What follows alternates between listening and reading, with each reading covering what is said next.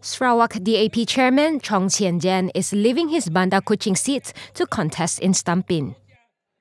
The three-term Bandar Kuching MP announced his candidacy during a packed rally at DAP's Batukawa Service Centre. Chong said his special assistant, Dr. Kelvin Yii, will be fielded in Bandar Kuching instead. He also announced that Edward Luwak will contest in Serian, Mordi Bimol in Gading, and Chiew in Bintulu. Both Yii and Chiew are new faces. DAP will contest 9 of the 31 parliamentary seats in Sarawak.